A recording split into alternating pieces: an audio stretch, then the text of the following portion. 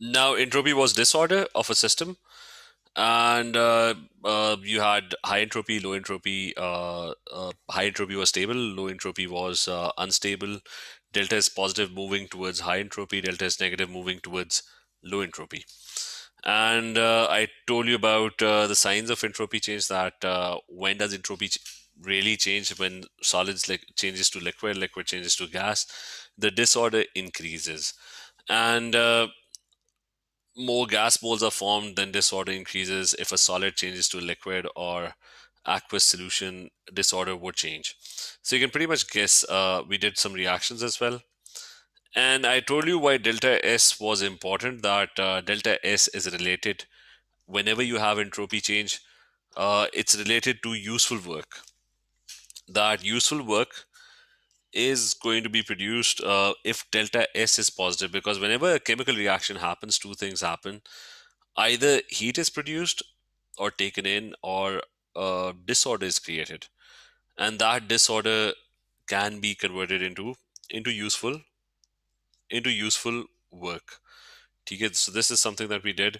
So I told you that I talked about cars running on fuel, and I told you that in fact people think that heat energy is produced, but the reality is cars run on fuel because entropy increases. There's a lot of disorder created when a molecule burns, and that disorder pushes this piston upwards, and that's how cars actually run. The heat energy is completely useless when fuel burns. So we talked about this equation, that we talked about how do you measure entropy change, and I told you that this formula is not really important because it's not a part of your syllabus. I mean, it's basically this formula that's part of your syllabus. So I told you that entropy change is basically measured in this way, that it's the amount of work that is produced at a specific temperature. Uh, for example, uh, like turning liquid water into gas, that would create disorder, and the disorder is going to do work. So it's going to be the work that's going to be produced at a specific temperature that is somehow that is kind of a measure of entropy. And and I also explained that energy is spent in two ways. One is that kinetic energy of the particles increases. If energy of the particles increase, then temperature increases, and the disorder would not increase. Like water at 10 centigrade, water at 80, the disorder is kind of the same. Disorder increases when you have a breaking of bonds happening. So we did all of that, and we started talking about how to calculate delta S. That was one formula that we did. So I told you you'll be given a table in the exam, in the question, and you'll be given the entropies of the products, and you'll be given the entropies of the reactants. So the entropy change would be the product entropy minus the reactant entropy. You just find the difference, and that would give you the entropy change of a particular reaction. And yesterday we started talking about Gibbs free energy. I told you that Gibbs free energy is the total energy that's available to a particular system, and that's the total energy. A system can produce energy in a number of ways. Namely, heat energy, that's the enthalpy change. For example, you burn a match, heat energy is produced. Or it could be the work that is produced or consumed due to entropy change. And that work was minus T delta S. So that together would be the combined. I mean, if you add them up, that's the total available energy to a system. So it's going to produce heat. So, for example, if a car, in the car engine, if you burn petrol, it produces heat, and at the same time, it also produces work done due to entropy change as well. So you had this Gibbs free energy, which was delta H minus T delta S. It's basically the sum. And I told you about the negative sign as well. Okay, why do you have a negative sign? That when delta S is positive, that means work is going to be produced. So that would be exothermic. Hence, energy is going to have a negative sign. And we talked about delta G being negative. That would mean that the system, negative means exothermic. That would mean that the system overall would be producing or out, it would giving it would be producing work, and it doesn't need energy from outside. So that means the reaction would be very feasible. If it's not feasible, that means delta G is positive. That means it needs energy for the reaction, or whatever the process is, for it to happen. It needs energy. So it's not going to be spontaneous. And we talked about, I said we started talking about predicting the sign of delta S. And I gave you the example of this thing. So we're going to start doing questions now related to entropy change. Just a second, let me open the.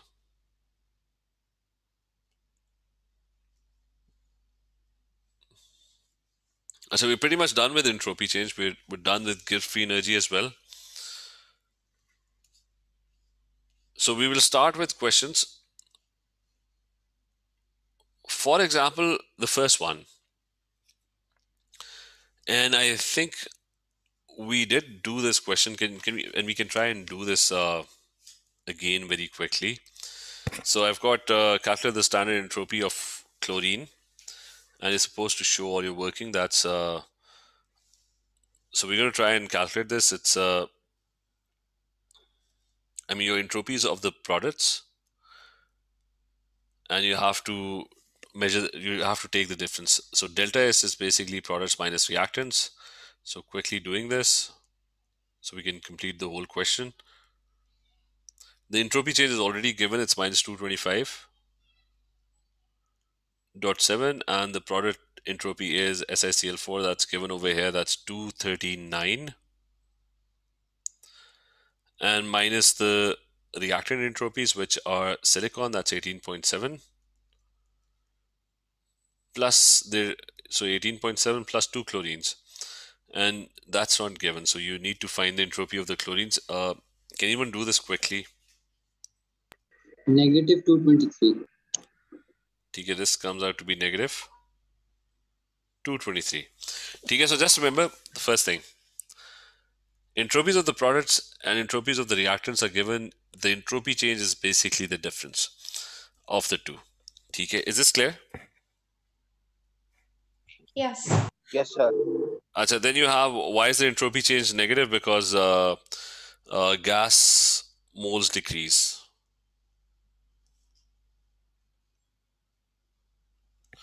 Like you have more gas over here, but in the products there is no gas, so the disorder is decreasing. Now this part D, is saying the standard enthalpy change of formation of. So now we have two things. You've given, I mean, delta S was over there. It's already calculated. It's minus 225.7. So minus 225.7. And that's your delta S. And now you also have the delta H. That's also with you. So and delta HF of SiCl4. So it's the same reaction. He's talking about the same reaction. Delta HF of SiCl4 is when 1 mole of SiCl4 is formed from its constituent elements. So it's the same reaction. Now you have both things. He's saying reaction 1 is spontaneous at lower temperature, but it is not spontaneous at a very high temperature. So, I mean, I'm going to analyze this using Gibbs free energy, which is, I mean, I'm going to analyze this statement. We know that delta G is delta H minus T delta S. So how do you figure out at what temperature would the reaction be spontaneous? For spontaneous reaction, delta G has to come out to be negative. That's the overall energy of the system. It has to come out to be exothermic. So enthalpy change is given as minus 640. So that's a negative value. And so one of the terms is negative. And what about, just one second.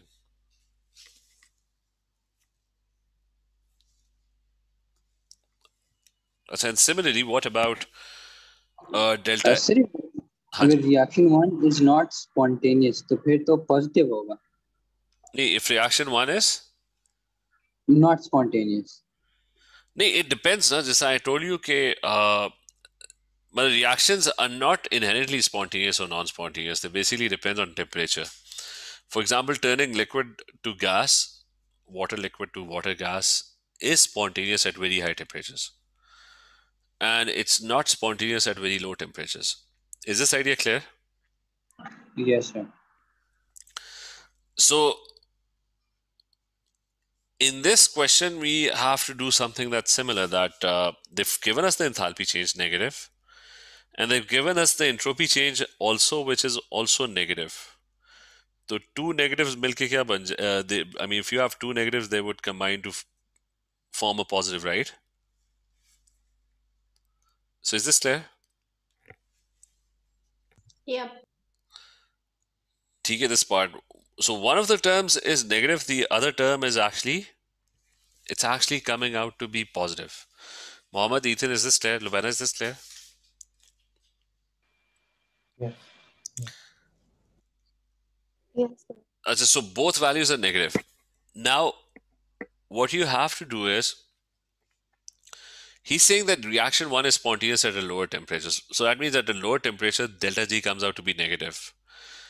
And if you want delta G to be negative, this term has to be small.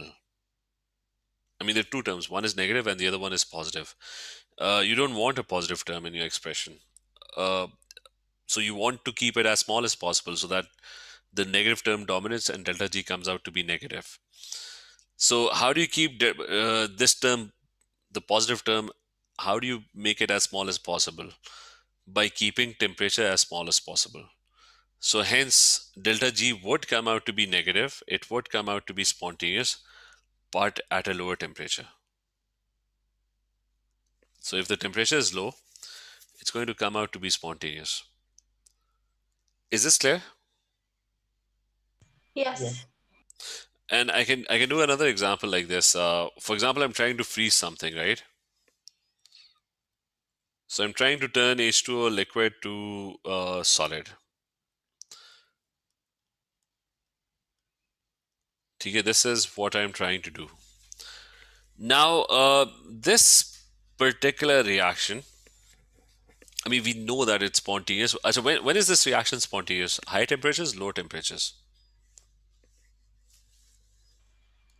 No. Okay, so it's obviously going to be low temperatures because freezing happens at low temperatures. And the higher the temperature, the less spontaneous would this. I mean, it would be impossible. It won't happen at higher temperatures. So in this case, what would happen is, so I'm going to justify that using the Gibbs free energy equation, which is delta G is equal to delta H. What's the delta H of this? Is it exothermic or endothermic? Exo. So this one is exo. What is the sign of delta S? Is the disorder increasing or decreasing? Decreasing. Decreasing. Negative. So it's also negative, right? So both of them are kind of negative. So delta G is delta H. Sir, delta H positive नहीं होगा? कौन सा delta? H. नहीं, liquid molecules would lose energy to form solid ice.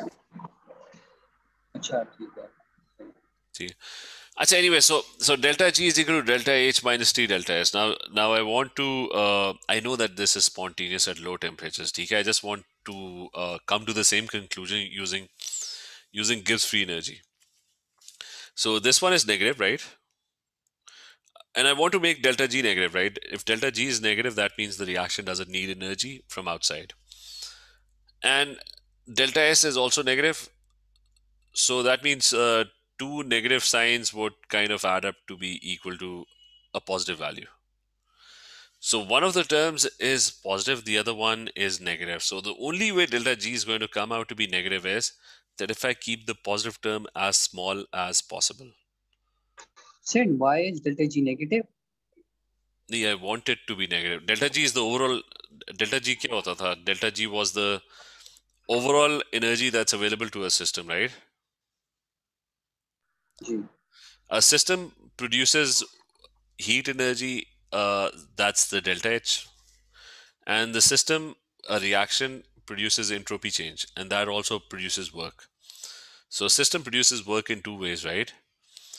So for the reaction to be spontaneous, the total energy that the system is consuming or releasing, that should come out to be negative. So that means it doesn't need energy from outside. Is this clear? Ji, sir. Yes. Because if it comes out to be positive, that means it needs energy from outside, and it's not going to happen unless you provide it with that energy. So anyways, we've reached the conclusion. We want the positive term to be as small as possible. Only then would delta G come out to be negative. That would indicate that the reaction is spontaneous. So the T has to be kept as small as possible so that our positive term is as small as possible. So keep temperature small. Okay, is this clear? Yes. Yes. So then you have where's the question? Just a second. I said, anyways, that wasn't even the question. I just wanted to justify that the reaction is spontaneous at lower temperatures. Now, the next, basically, he's asking you to calculate the temperature above which reaction 1 is not spontaneous. Now, the first thing is, he's asking when is the reaction not spontaneous? So, when is the reaction not spontaneous? When the value of delta G comes out to be positive. If it's not feasible, if the delta G comes out to be greater than 0.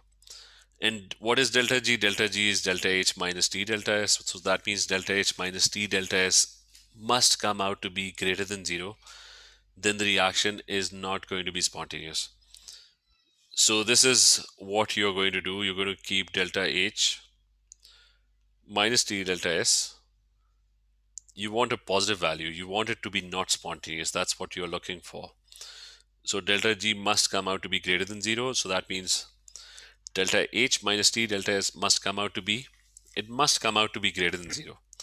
Now, he's already given us the values of enthalpy change. That's minus 640. And remember, one of the values is in kilojoules. The other one is in joules. Entropy change, the unit is joules per mole per Kelvin. So you have to keep the units the same. So if this is minus 640, the enthalpy change is minus 640 kilojoules. Do you get this one? So I'm going to turn it into joules.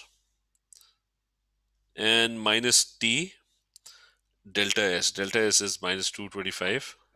Sir, delta G should be less than 0, right? Okay, greater than 0. No, the problem is he's asking for when is the reaction not spontaneous. Okay. So anyways, this would come out to be greater than 0. And try and solve this. So it's going to be minus 640. 1000. And the other side, it's going to be T times minus 225.7. Right? You have to solve this inequality. And remember, one thing about these inequalities is that if you multiply or divide by a negative value, the inequality changes its, becomes the opposite inequality. Like for this, I would have to divide both sides by minus 225.7, right? So that means if I divide it with the negative value, the sign changes.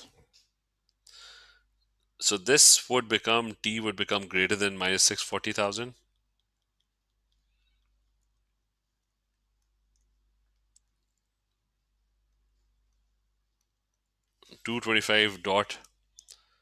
.7.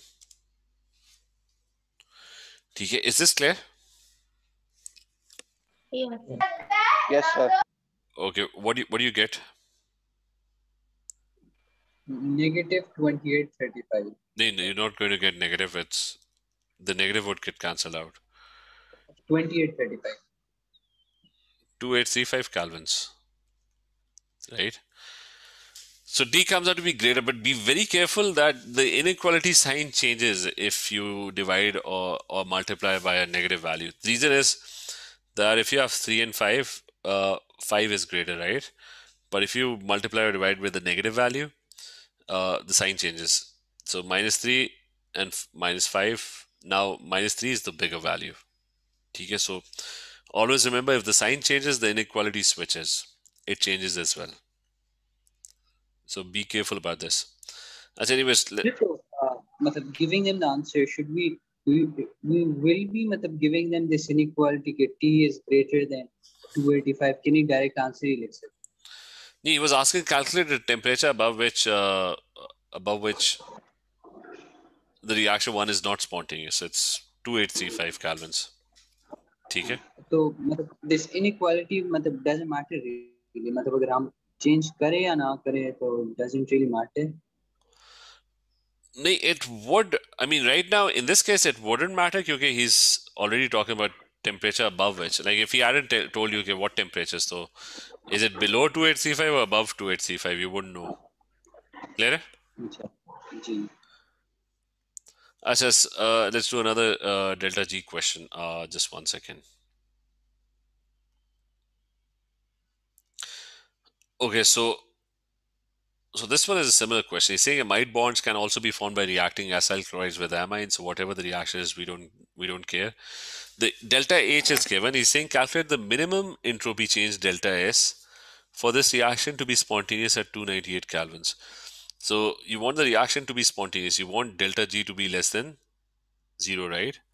So what is delta G? Delta G is delta H minus T delta S. You want this to be less than 0. Substitute the values. The enthalpy change is given.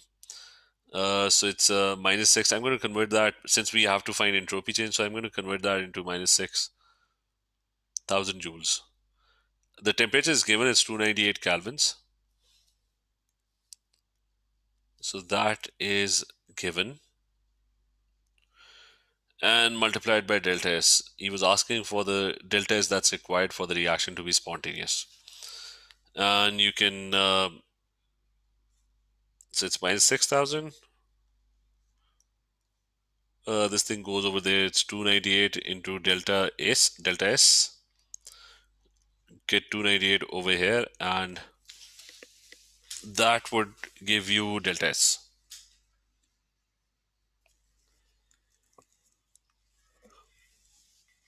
So what do we get? 20.1. Okay, so delta S and negative, right? Ji. Has to be greater than negative.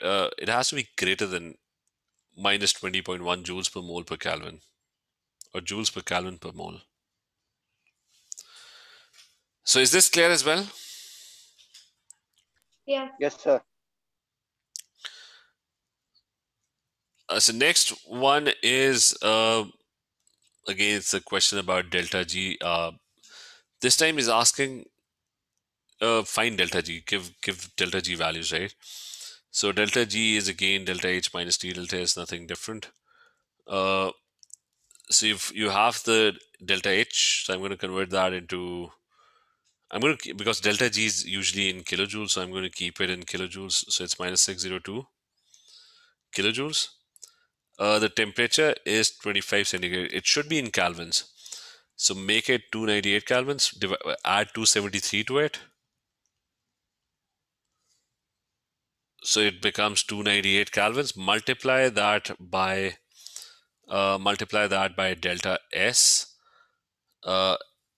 And the delta S is not there. But so you can find delta S. You would have to find delta S. Delta S is products minus reactants. So try finding the delta S, because we need that. Otherwise, we won't be able to calculate delta G. So the entropies are given. So the product is 32.7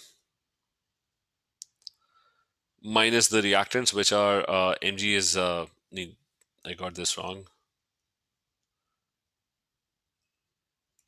So it's 26.9 minus 32.7 and half of O2. So that's half of 205. So what are we getting for delta S?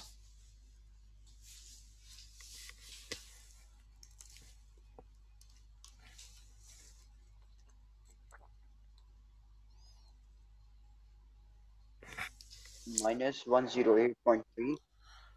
You're getting minus 108.3. And remember, that's in joules. That's in joules. So convert that into kilojoules.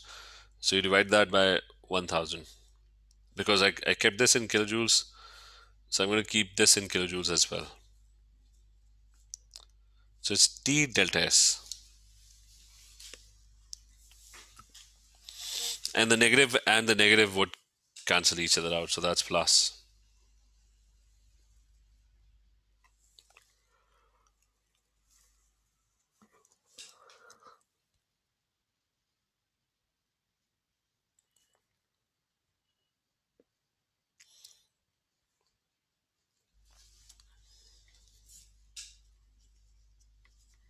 $634.7 Minus or plus? plus. Wait, never mind. I made a mistake. I said, did anyone do this?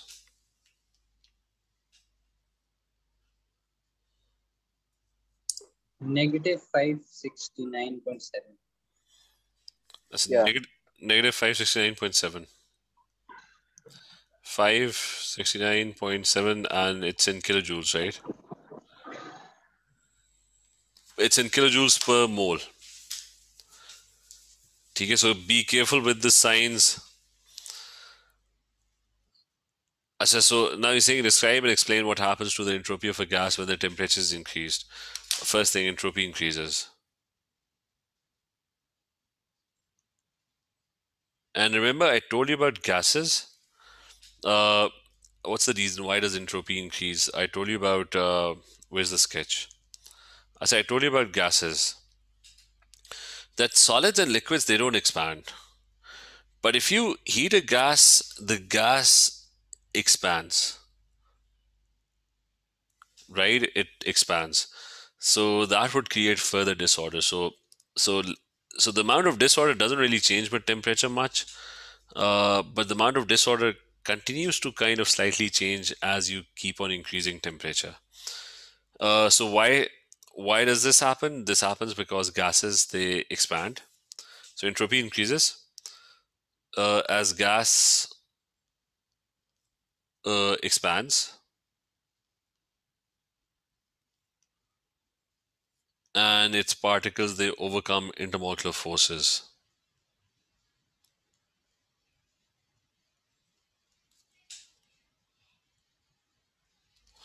So the particles, they continue to overcome intermolecular forces, and the gas continues to expand. That's the next one. Let's so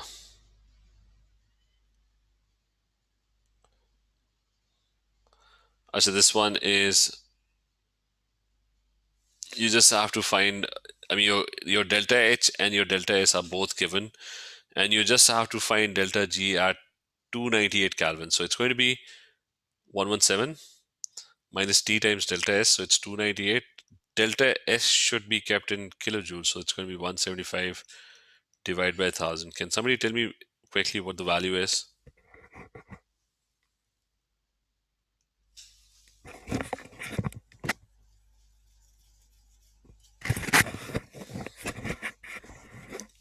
What are we getting? 64.85. Plus? G, sir. Yeah.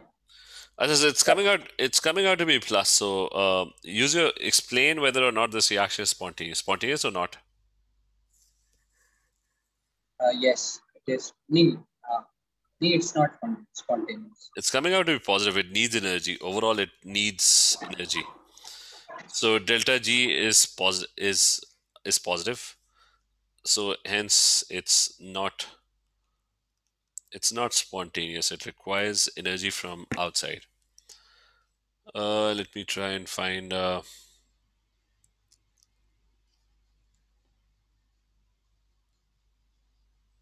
you're saying, how does the feasibility of this reaction change as the temperature increases? So this is a 2-mark qualitative question. So which reaction is he talking about? I think he's talking about this reaction.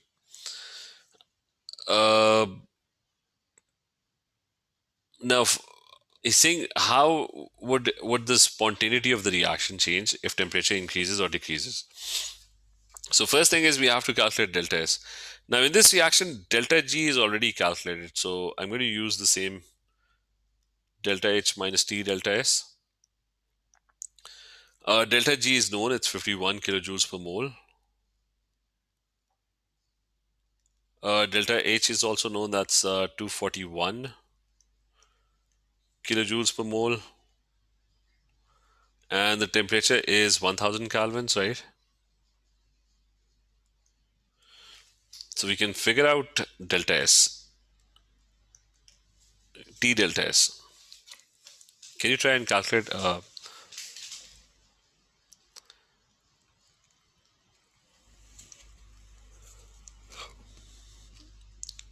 And delta S value that you're going to get in this is going to come out to be in kilojoules, because everything else is in kilojoules.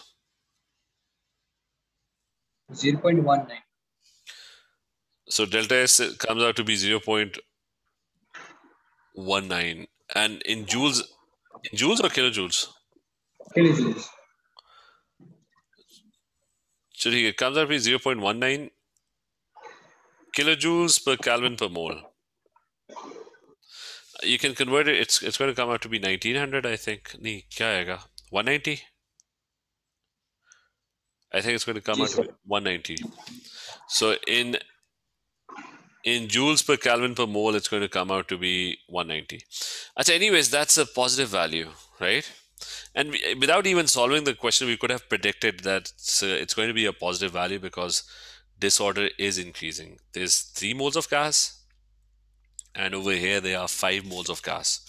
So the disorder is kind of increasing. It's there's more and more disorder.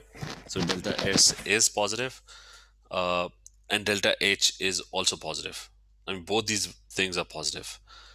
So how would delta G vary with temperature? Both values are positive. So delta H is positive, that's given. The delta S we calculated is also coming out to be positive. So that means this entire expression would actually come out to be negative. So one of the terms is positive, the other one is negative. So if I increase temperature, what's going to happen? Is delta G going to become negative or positive? Negative. Right, because if you increase temperature, the negative term actually becomes bigger. So it's going to dominate, and delta G would become more and more negative. So how does the spontaneity? It would become more and more spontaneous if you keep on increasing temperature. The reaction would become more spontaneous as minus T delta S would have a bigger negative value. Is this clear? So Yeah. temperature, why does increasing temperature increases Gibbs value in negative term? I mean, T is a factor now. I mean, this part. Achha, alright. But if T is 0, so the negative term, there would be no negative term in the expression. अच्छा ठीक है. Got it. ठीक है. चलिए, let's continue tomorrow then. ठीक है. We're going to do some more questions and then we're going to do a different topic. ठीक है. Just remember there are 3-4 things. Predicting the sign of delta S, measuring delta S by using product minus reactants.